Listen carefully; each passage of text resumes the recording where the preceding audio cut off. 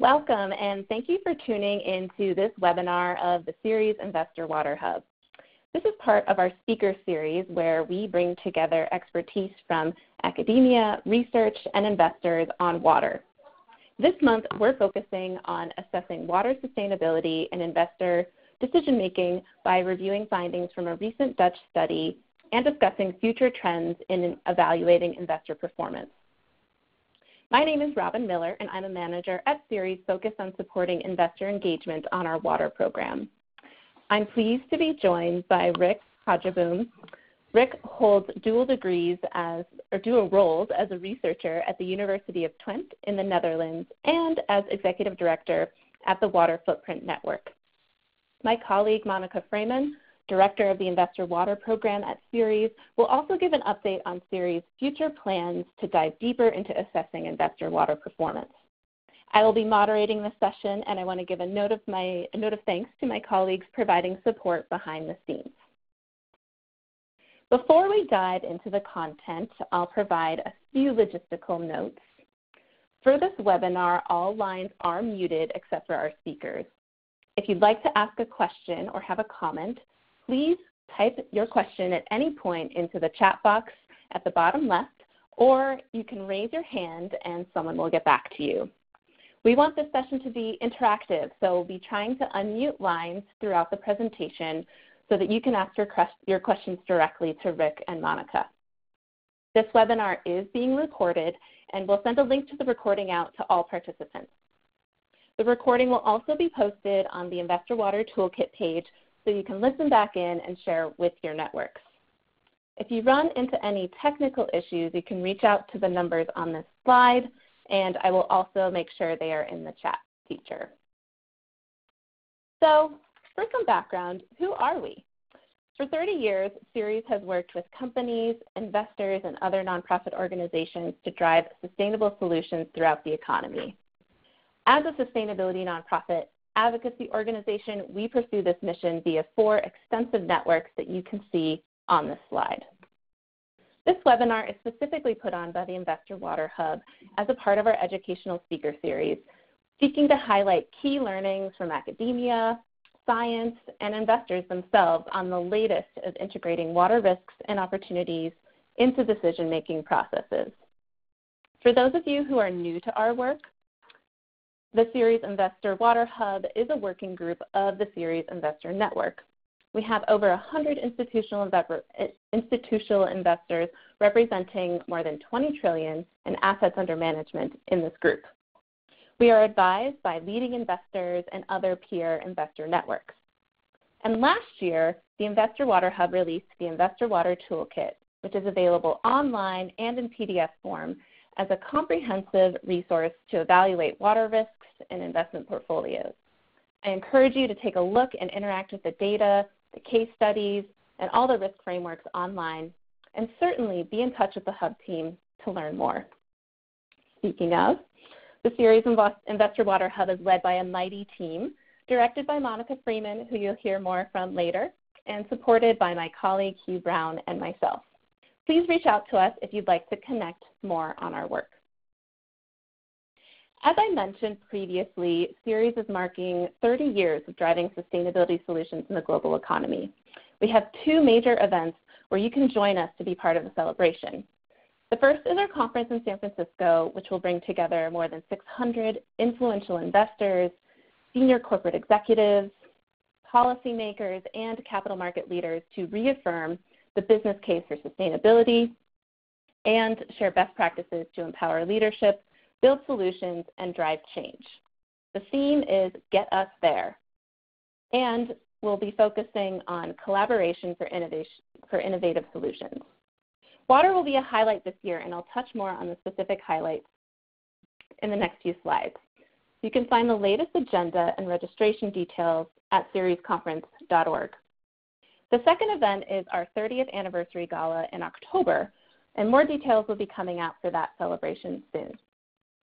So turning back to the conference, there are a few invitation-only side meetings arranged for Investor Water Hub members and for all Investor Network, Company Network, and Bicep Network members the day before the conference begins. If you're part of our Investor Water Hub or part of our networks, I'm happy to field any questions that you have on those meetings. At the conference itself, we'll have several sessions focused on water. I'll highlight two of the breakout sessions here. The first is focused on the future of investor water action, where we're pleased to be joined by experts from State Street Global Advisors and Actiam. There will also be a fascinating session unpacking the water risks associated with the agriculture industry in California. And at the plenary stage, we're excited to have Ceres' own CEO, Mindy Luber, moderating a panel with Betty Yee from the California State Comptroller's Office, Hank Ovink of the Global High-Level Panel on Water, and Bob Fisher from GAP. That's just a small taste of what's in store for our conference, and we hope to see you there. Now we're ready to dive into the content of the webinar. As a reminder, we'll be opening up for audience Q&A throughout the webinar, so please type your questions into the chat box and we'll do our best to get them in the queue. With that, I'd like to introduce Rick.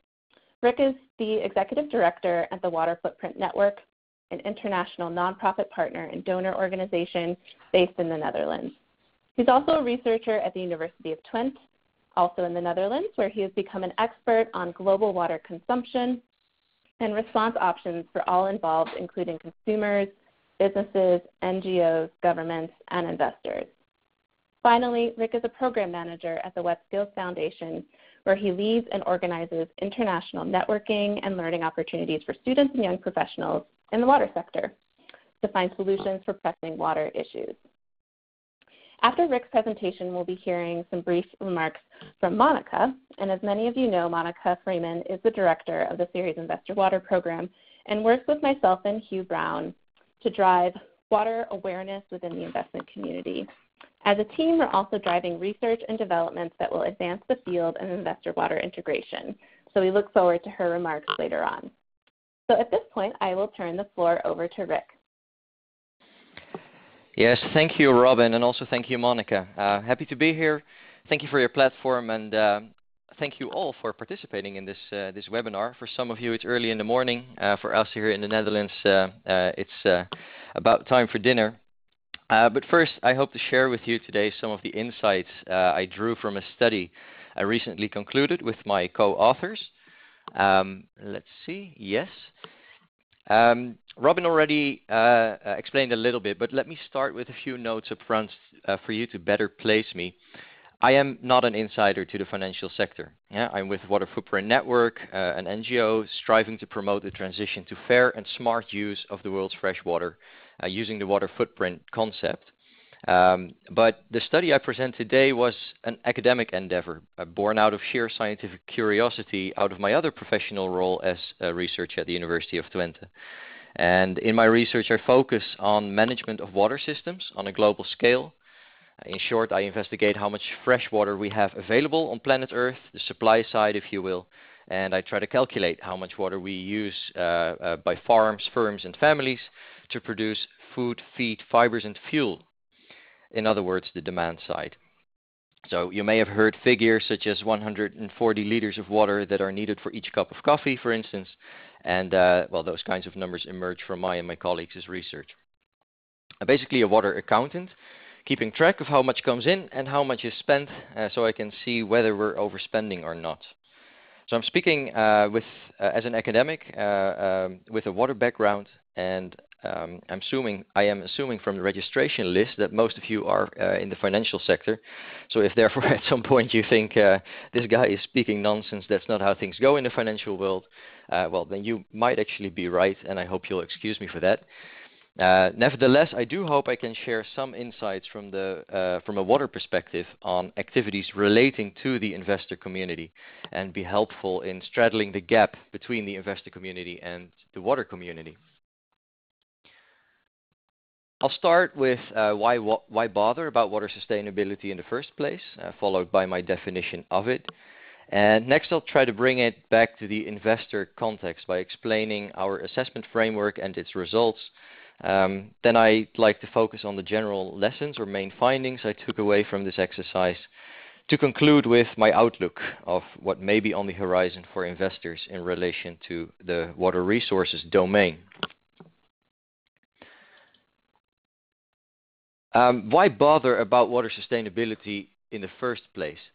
Now, I'm actually quite an optimist by nature, but I felt I had to show a few grim pictures just to make sure we're on the same page when it comes to the issues I'm talking about, and also what we are anticipating towards the future, the near future, to establish some sense of urgency on the matter of water sustainability. Because around the world, we see rivers running dry, drained before they reach the ocean because of over-abstraction and needless wasting. Pollution contaminated much of our stocks, particularly groundwater stocks, rendering remaining water sources unsuitable for use. And we turned some rivers into rivers of plastic. Ecosystems are being deprived of water, vital to sustain life. It reduces biodiversity, we're eroding land, we're eroding our resilience to shocks. And competition over limited available resources leads to conflicts and social tensions in many places. We see subsistence farmers whose crops fail or livestock die, go out of business, migrate, maybe to the city or even abroad to Europe. We see it happening now, and they often end up in poverty. Water shortages also hamper economic momentum. So a lot of misery, dry rivers, dead fish, and deprived communities. But it happens slowly, not in an instant, like a flood or an earthquake. So you could say it is misery in slow motion. Misery in slow motion. And population growth, economic development, and climate change are all projected to substantially worsen this misery. So how can we change the tide? How can we prevent humanity as a whole from crossing certain tipping points or planetary boundaries, if you may have heard of those concepts? Because if we do, that may cause us to face living conditions on Earth that are far less favorable than we currently know it.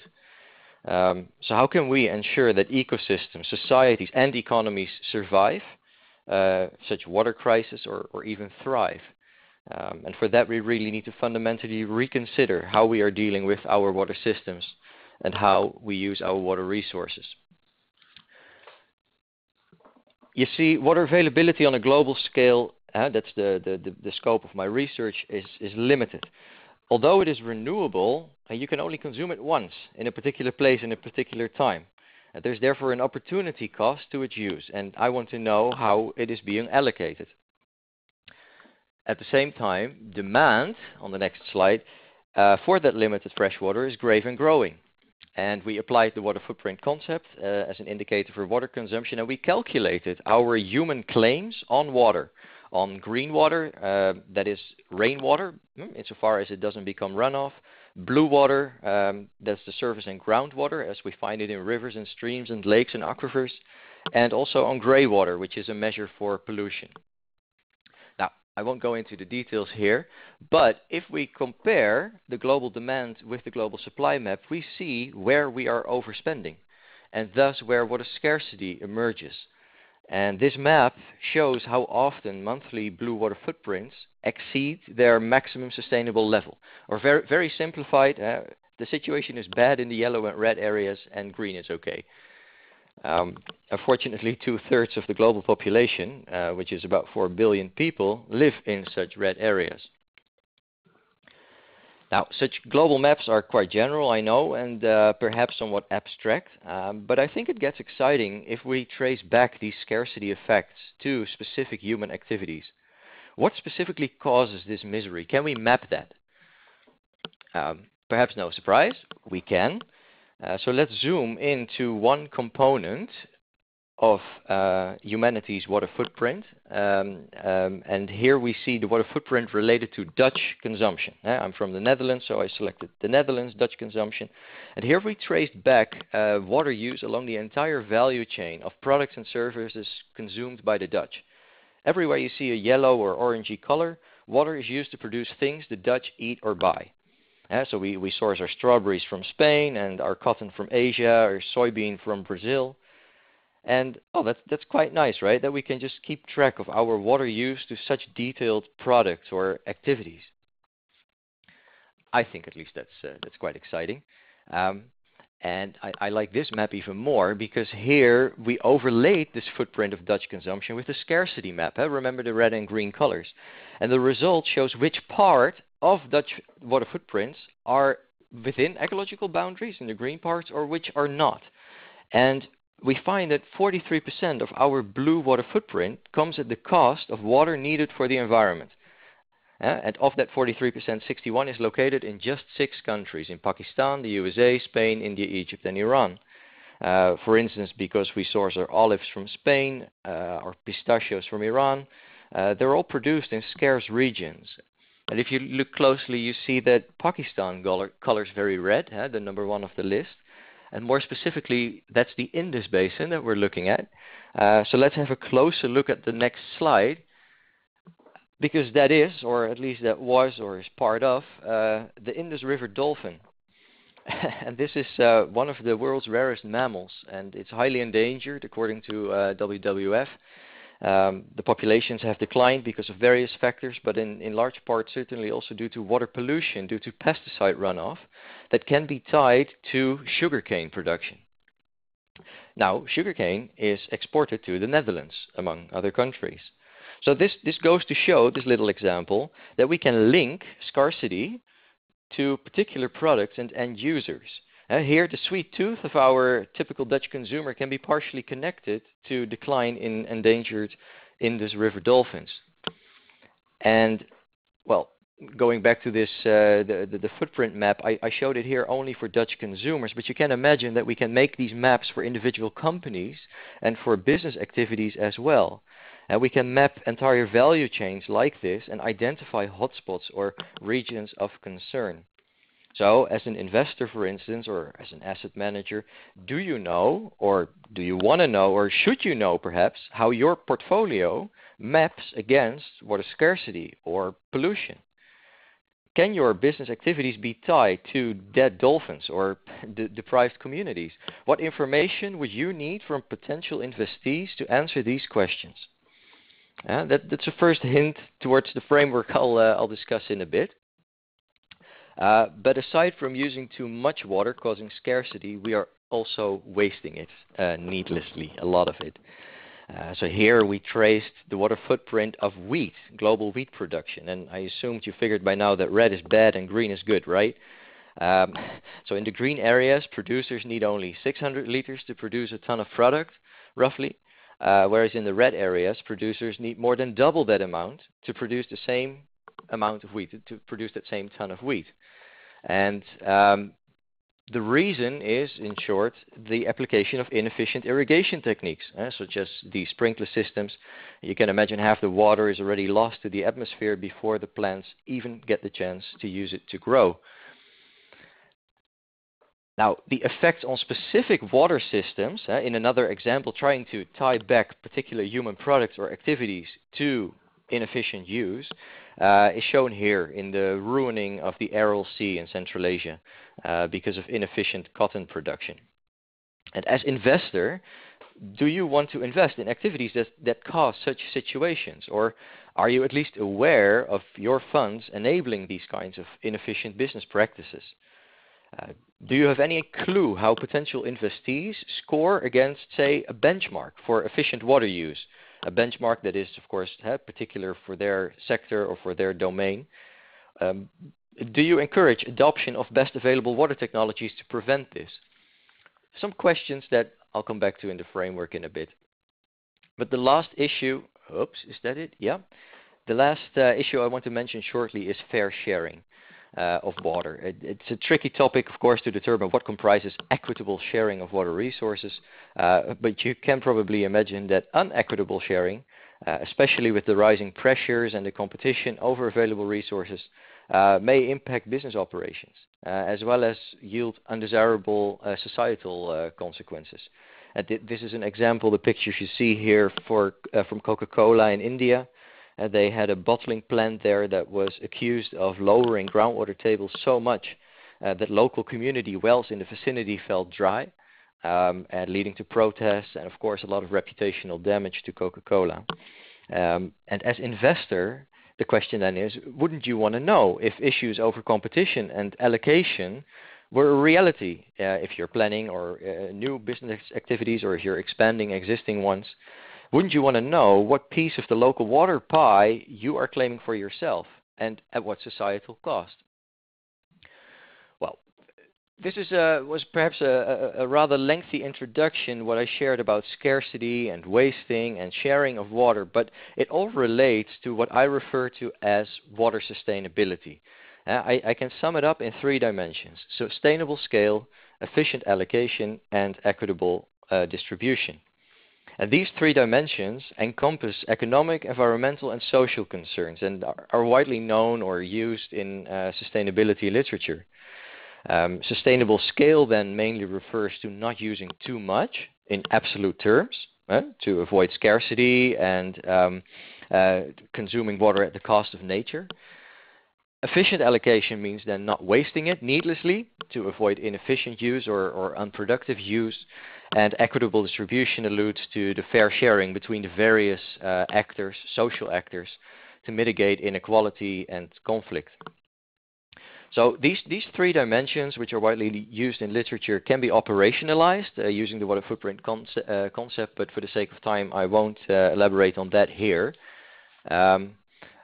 But upfront, a few remarks to avoid confusion later on. Water sustainability in this rather broad definition is therefore not the same as water risks. Now, I quickly understood upon diving into the financial world that financial folks love to talk about risks, also water risks. But water sustainability, in my definition, concerns the proper functioning of natural systems for the well-being of societal systems and the enabling of a sustained economic system. So that's a bit broader. Also, considering water sustainability in investment decisions does not merely mean investing in the water sector, so in infrastructure or in treatment facilities or water technologies. Virtually every company depends on water for either its direct operations or in its supply chain, and it's those water considerations we're targeting here. So water sustainability policy should concern investments in any sector, not just in infrastructure or in water technologies.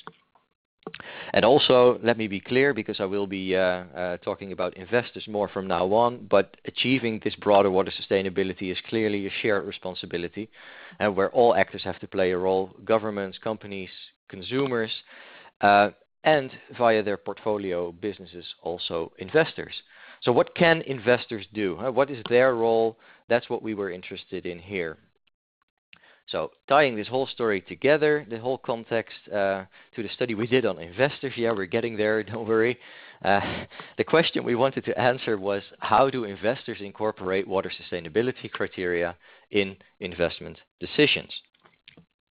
Now, ideally, we here to look on the ground, investigating each and every company in an investor's portfolio to see how much water they use or pollute or waste, and if that is sustainable, efficient, and fair in their local context. But you can also imagine that that's not a very feasible aim for desk-bound academics such as myself. So we had to base our assessment on policy documents released by the investors that we investigated. Publicly disclosed policies, that is, otherwise we wouldn't be able to assess them. And first we developed therefore a framework, an assessment framework that you can see here. And it consists of 9 categories along the 3 dimensions of what constitutes water sustainability, as I just explained it. And I can be short about it now because of the earlier slides. But the 3 bottom categories you recognize for the 3 dimensions: efficient water use, environmental sustainability, and social equity. And these are all split in a part that addresses the direct operations of the companies invested in, and the part that addresses the supply chain of prospective investment activities. And for most companies, the lion's share of water consumption will be in their supply chain. So it's crucial to include a supply chain focus here. Now, that's the core, that's the basis, those 3, but you can only substantiate efficient, sustainable, and equitable water use if you know what claim a prospective activity will put on local water resources, right? Like, how much water are you going to consume or pollute? So accounting for water use is an imperative, hence this separate category. And finally, there's a category on the top, category A, on disclosure. That's to allow the general public to hold investors accountable, to facilitate debates on water, and conveniently also help us base our scores on in this study. Now, behind this framework, there's a lot of detail. I won't go into it, but there are several criteria which we formulated as closed questions within each category. And these answers to these questions result in a score. And these are questions an investor's policy could ask prospective investees, or should ask about prospective investees, if they are to meaningfully assess water-related issues to that investment. Now, I hope it will get a little bit more clear when I dive into results later on. Well, we selected 20 of the largest investors in the Netherlands, banks, pension funds, and insurance companies, and we scored them based on their publicly disclosed policy documents. Now, luckily, I had a student I was supervising at the time to help me go through endless ESG analyses and annual reports and CSR reports and sustainability assessments and triple bottom line studies and their websites and what more, trying to find answers to our 50 or so water-related indicators.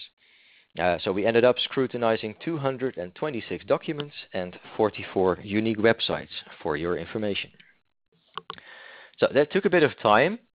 But we managed and ended up with this scoring and ranking. And the colors you see correspond to the assessment categories. And the number you see behind each bar for each of the 20 investors gives the percentage score out of a total maximum score of 100%. The first thing you'll notice, or at least the first thing we'll notice, is the low overall scores. The low total score of even the highest scoring investor, in our case NIBC Direct, indicates that investors' ambitions have not trickled down yet to effectuate clear water policy. Investors score points on disclosure and reporting. That's the gray category. You can see on the beginning. Oh, you cannot see my cursor, of course, but the gray category is on disclosure. So most investors score there, and that's the first readily doable step, right? But that in and of itself doesn't guarantee water sustainable investment practice. So going a bit further in the accounting category, the orange or brown categories, you also see investors score points, but mainly in the operations, in the B category only. And the supply chain part of the value chain is being overlooked. There's not many points scored there. Nevertheless, NIBC tops the list, and their scores reflect that they consider each of the dimensions of sustainability in their investment policies, at least to some degree. They have the whole rainbow of colors in their scoring. So let's zoom in a little bit to NIBC in the next slide. I hope you can read it. It's a bit small, I know, because this is a still from a small Excel tool that we provide with the paper. It gives you a glimpse of how scores came about for any investor and indicator combination. You can see it for yourself, how we came to the score. I'll share a link at the end so you can download it and check it out if you want to. But here we selected NIBC, and you see they scored full points on indicator 1 of category B, accounting in operations. By answering this question, does the investor mention aspects of accounting for water use and pollution caused by the operations of its investment? Rather straightforward question, and we found a satisfactory answer for NIBC in their GRI content index, source 11, the yellow marked source.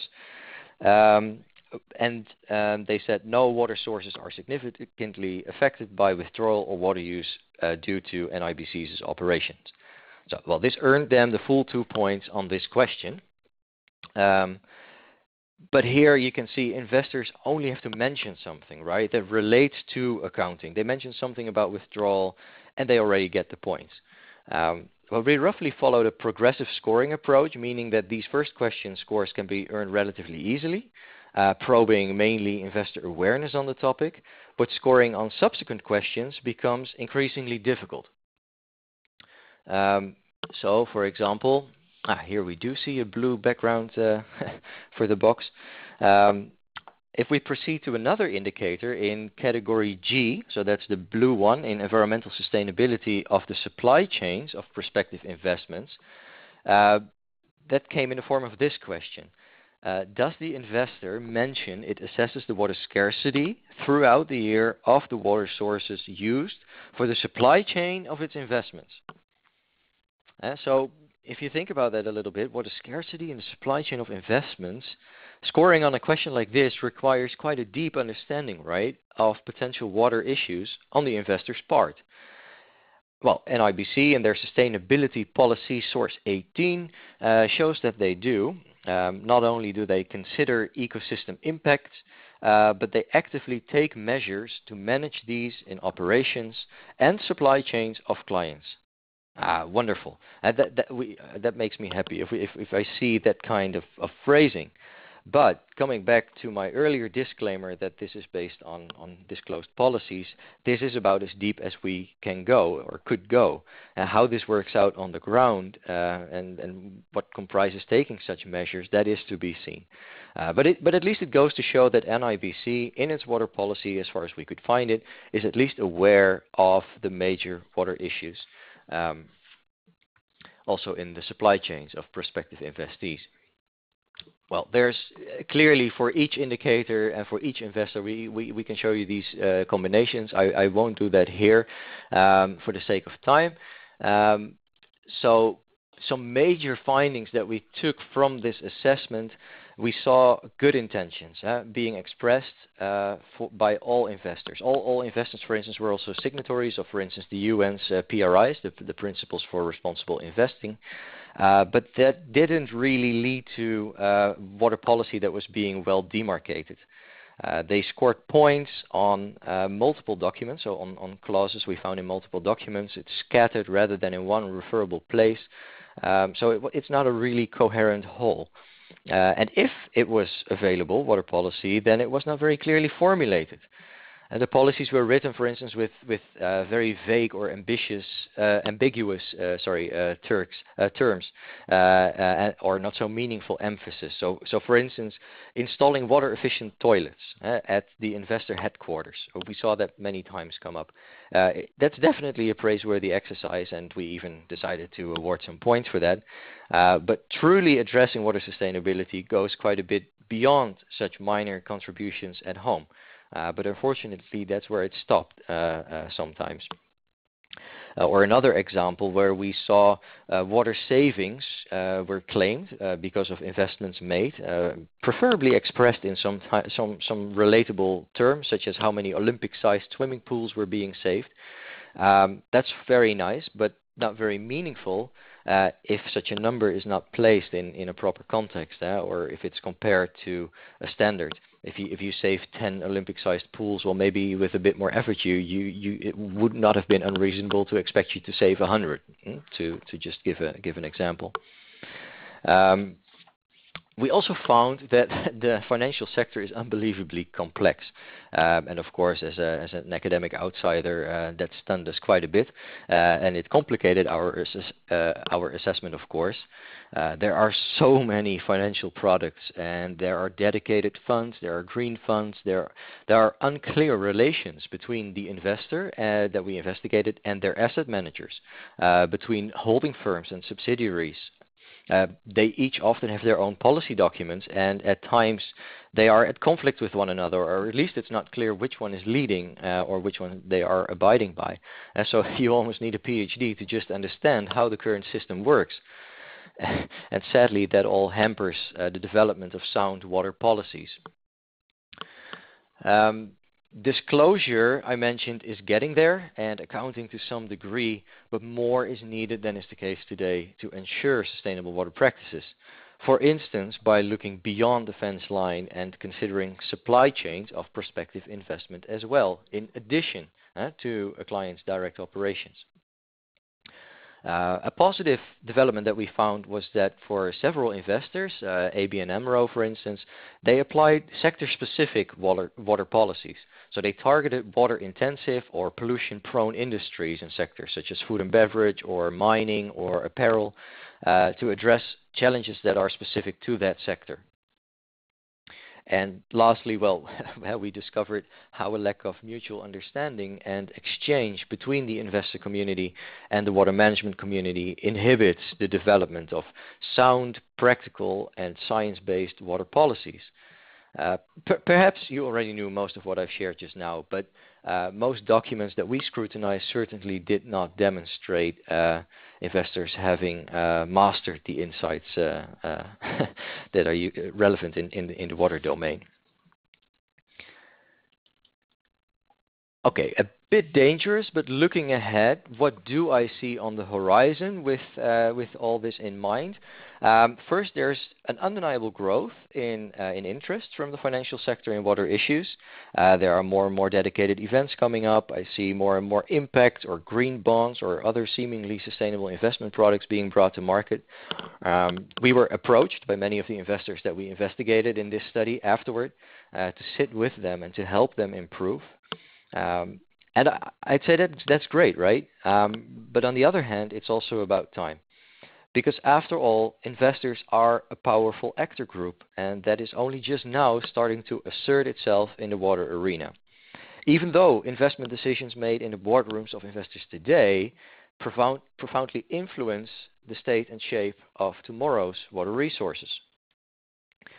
And from the water field, it is clear that pressures on these water resources around the globe will grow. We cannot assume the way we operate businesses tomorrow will be the same as we operate them today, as we are approaching the boundaries, the limits of what our natural system can carry, what our natural system can sustain.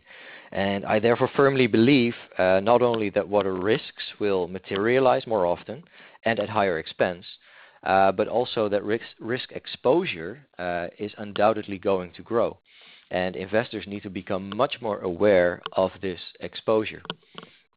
By and large, investors are lagging behind corporations who are typically much more water aware of their business activities, perhaps as they should.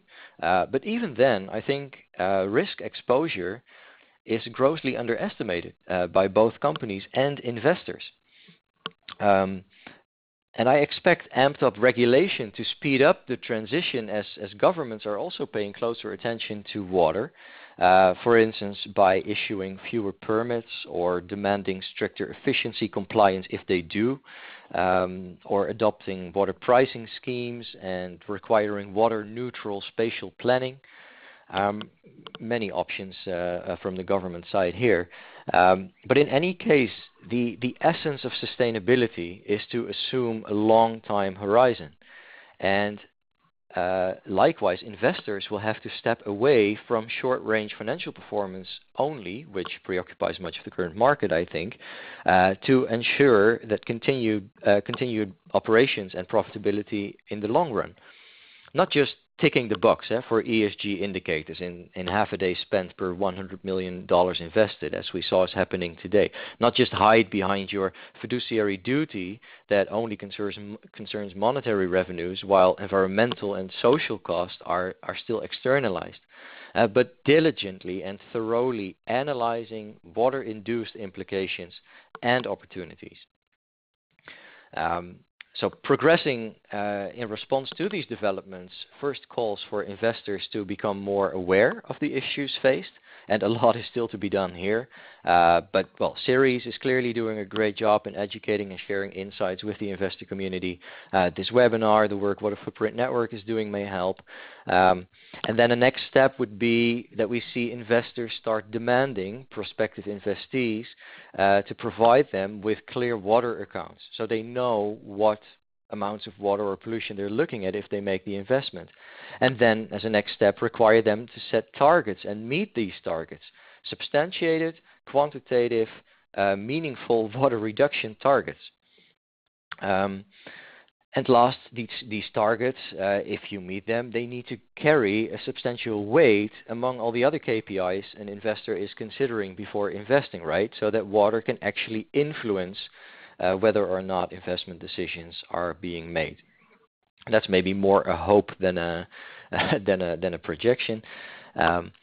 And one thing that investors anticipating these developments can readily start with is by integrating and reviewing their own internal water policies. I already alluded to the enormous complexity here, but provide for yourself as investor clarity on which policies are currently leading and logically putting them in one place so you also know what documents you are abiding by. Or develop practical and meaningful investment practices together with the water community and take the vacant position of becoming a front runner for other investors to follow. And the last point here is that water is here to stay. I see a clear parallel with the carbon and climate change movement. It took humanity 40 years or so to go from becoming aware climate change was human-induced and in need of taking action to actually taking action. And water crises as the next big challenge for humanity has not been on the agenda for, more than a decade. So I think it's therefore safe to say water sustainability will dominate international policy and business agendas for quite some time to come. But I do sincerely hope that we can shorten the duration of coming to meaningful action. We would love to help with our knowledge and our network, so feel free to reach out. I'd also invite you to join Water Footprint Network as perhaps a first step in your water adventure, either with your organization or on your personal account. We do depend on fees and donations to keep furthering our mission of fair and smart use of water worldwide, so keep us in mind there as well. And lastly, I put up a link to the study here, but I guess Robin can share that as well, to the study and the Excel file I referred to, should you be interested in that. That's all I have for now, and I'd be happy to take some questions. So thank you. Great. Thanks, Rick. That was a terrific overview and a very detailed presentation on such a complex topic. So we do have a few questions. Do you have any thoughts about valuing the water risk of a company, and can you elaborate on the steps you would make in such a valuation?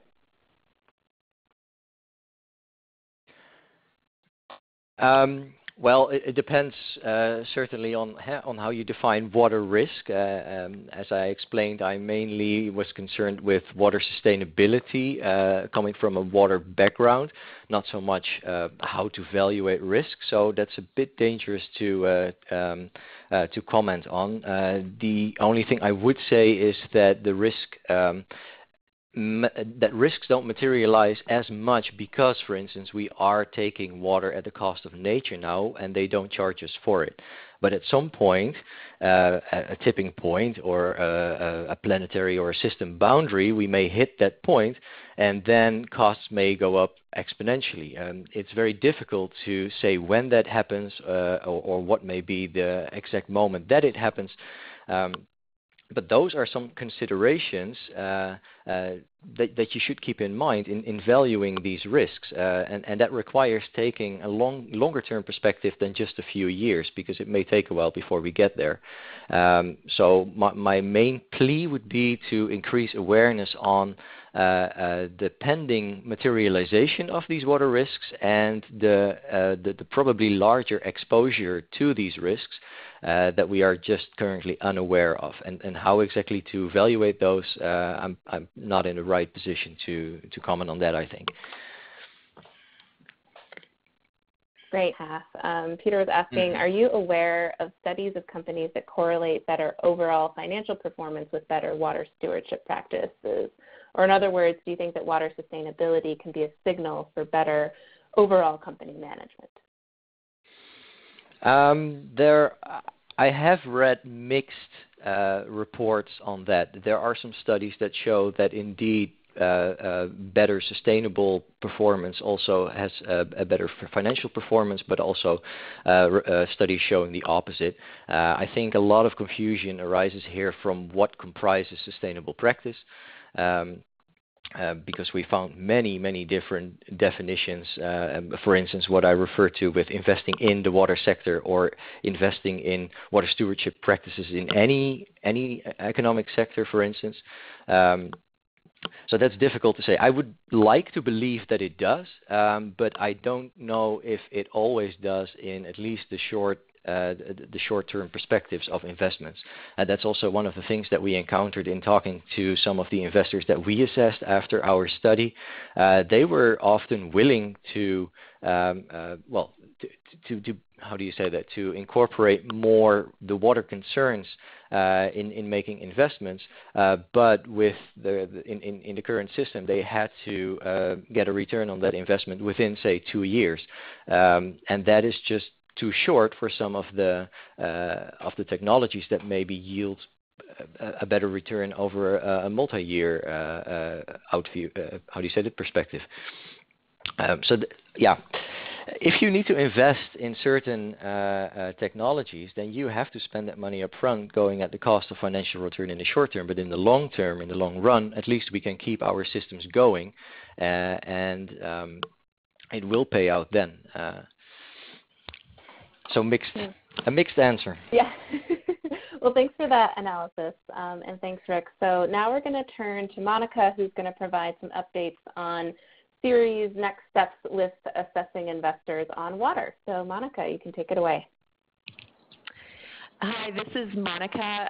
As Robin mentioned, I direct the investor water work at Ceres along with my teammates Hugh Brown and Robin Miller and the rest of the Ceres water team. First off, I just want to say thank you, Rick, for the fantastic presentation. I was jotting all sorts of comments and notes, and the reason we really wanted to have you on the webinar series was we just think this is really groundbreaking and very helpful work in the investor understanding and investor thinking on water issues. And I wanted to follow up and share with the attendees also some of the work that we are looking to do around performance and performance indicators related to investor water awareness and practices.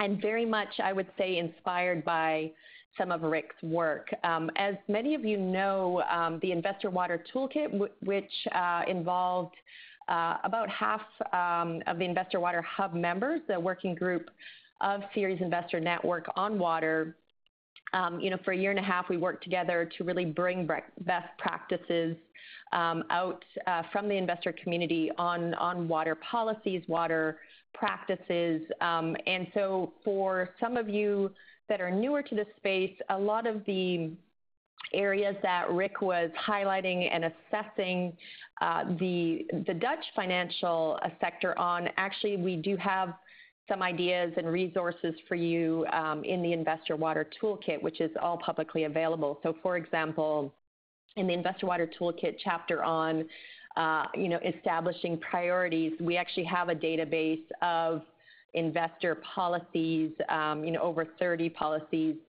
that are out there now mentioning water, for example, and many, many other resources on really understanding all the different dimensions of investor water risk, including supply chains, understanding risk by different industries, and how to really build that into your portfolio management and research practices. So we did want to couple and make sure that folks were aware of, as investors will be assessed more on their water integration, that there are resources to help them along the way. On that topic as well, one feature we are going to be building onto the Investor Water Toolkit homepage is a self-assessment quiz. So it's going to be a set of questions that will be coming out soon, really asking, do you have particular policies, do you have particular practices in place, and also performance indicators as investors to really manage, understand, and mitigate the water risks you have in your portfolios. But I would say also very much, yes, framing around risk, but also linking to driving and being a stakeholder around supporting water sustainability and sustainable water management as well. So just asking some of those key questions. And hopefully, through the answers and the self-assessment as investors, it will also give you advice on where to turn to or what to work on to advance practices. So that's going to be a voluntary sort of self-assessment quiz that will be coming out soon. So look for that. I did also want to mention that Ceres will be in the future looking to do a survey of the broader investor community on water practices as well. So very much inspired and looking at some of the work that Rick and team has done, but going more broadly to a more global audience and really trying to understand what is the state of play on investor water awareness, policies, practices, and performance around water. And this is part of kind of our 5-year anniversary from our first survey of investor water practices, which we published in the Investor Water Handbook, which is available on Ceres' website. But then, 5 years since that first, I would say not particularly scientific, it was more conversational survey, but, looking to build on that and understand, where investors are now and where we need to go further in the future, and recognizing it is a journey we are all on. Water is hard, but there are definitely things that we can start to do and understand, but that we all need to work together in the future to really help, drive sustainable water management, and also at the same time, align and support fiduciary demands as well. So I just wanted to highlight that. It would also be one core element for a number of the investors on the line is we really also want to understand engagement practices and how to assess success and good work around engagement as well. So that will be critical. So just wanted to make folks aware of that, and we have time for more questions. So I was always wanting to adapt this framework to her current business in the waste to energy and waste treatment area. And so I was just wondering what are the right indicators to measure according to the framework? And this might be a conversation you have after this webinar as well. Well, I would definitely advise you to download the paper and take a look at the indicators that are behind the 9 categories that I showed. There are, of course, more indicators in the framework because it's more of a gradual scoring that we did, where you also were awarded points by showing awareness, even though awareness does not in itself make you water sustainable. But there are some of the more core indicators in the framework with how to interpret those. So I guess for the sake of time, I better not go into those here, but they clearly relate to setting a target on efficiency of water use, setting a target on not exceeding a certain absolute amount of water being consumed in your particular geographical region, and making sure there's some fair sharing of those resources around your business. Great. And then we have one final question that seems to be kind of a big question that we can wrap up with. This is coming from Jesus in the Philippines, who mentioned that the Manila Bay is in dire need of cleaning and restoration of the ecosystem by damage from over 60 years of neglect, and mostly caused by domestic wastewater polluting the area. So Jesus is wondering, how can the international finance community come in to help local investors and technology owners? And this also might be one that Monica has some insights in as well. So that's kind of a million, billion, or $1 trillion question, depending on how you look at it. Yeah. So Monica, you want to give it a shot, or? Yes, so I would say there's 2 thoughts. The question is excellent, and it really leads to the fact that water is such a shared common resource, and it won't take one company or one industry necessarily to play that role to really prevent cumulative impacts. But I think it recognizes that as in the investor community, corporate community, we have to understand our role as stakeholders in contributing to these cumulative shared negative impacts on on water resources that, entire economies depend on, businesses depend on, communities depend on. I think with the investor community and why it's relevant, and that's a great example, is that there are connections. So, Manila Water, I believe, is a publicly listed company. As investors, that either own, as shareholders or, lend to the company can, ask certain key critical questions.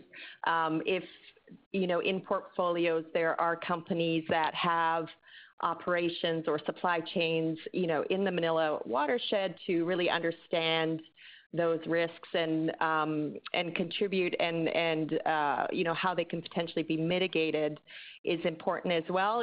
Certainly there are some companies that are out there that recognize that, certain watersheds are vulnerable or are being degraded, to the detriment of all, and actually are reinvesting or working with local utilities or groups to try to stop those losses. So there are a lot of different kind of positive pathways we can ignite, through our work, and that the investment community can start to understand and push for that better change. Great. Well, thanks, Monica, for ending us on a really positive and optimistic note. So with that, we're reaching the top of the hour, and I want to thank you all for your time and attention during this webinar. Please do reach out to me and my colleagues with any questions or follow-up. I'll be circulating the recording and slides and a few links that Rick has mentioned as well. So thanks again, especially to Rick and Monica, for sharing your insights and your expertise with our participants, and for all of you for tuning in. So have a great rest of your day.